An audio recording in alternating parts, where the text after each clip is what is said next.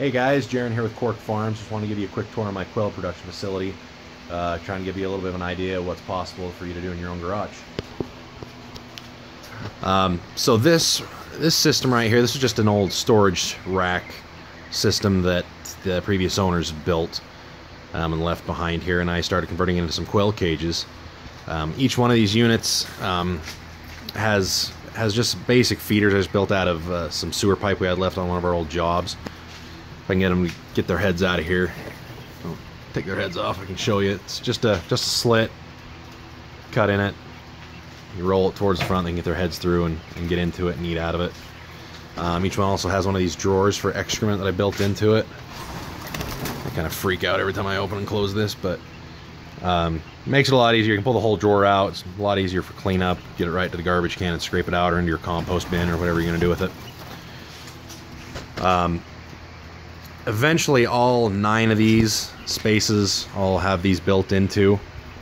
This is all I got for now is the 3 done. I actually got to transfer some of the girls out of these other 2 into that last one. I got a little higher stocking density than I'd like right now. They also have the little egg trays in them, little roll-out trays. I'm having some issues with having them roll out far enough though, so I got to do some modifications to that and figure out something to get them to roll out better all the way out to the end and extend these out further too, so they drop down lower below the feeders, so I don't have to take the feeder out every time I collect eggs.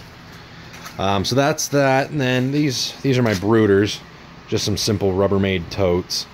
These first 2 over here without the lids on them are just my 1 to 3 day old chicks. They still need a heat lamp on them, and they can't jump up high enough. They're too little to get out. These ones are about a week old. I just actually split them into 2 brooders. They were getting pretty crammed in the one, but I just cut some tops out of the lids on these, put some hardware cloth on there, keep them from jumping out and make it easier for me to see through it. But that's pretty much it. I mean, this isn't a whole lot of space. Kind of show you the rest of the garage real quick here. It's not a whole lot of space and it's kind of cluttered. I've got a bunch of my stuff in here. It'll be a lot better once I get this truck running and out of here and all this other crap out, and we can maybe build some more of these racks. But I mean, this is a really small, really small setup. This isn't anything too major. I mean, you can do this a lot easier than you can do chickens, and a lot of places won't let you have chickens. We'll let you do quail. Well, not that they let you, they just don't have regulations on them. So the eggs are just as good as chicken eggs. I enjoy them. We eat them every morning. They're great. If you're into producing your own eggs, producing your own meat, this is a really good, easy way to go. It's not expensive to get set up, to get started, especially if you build your own stuff.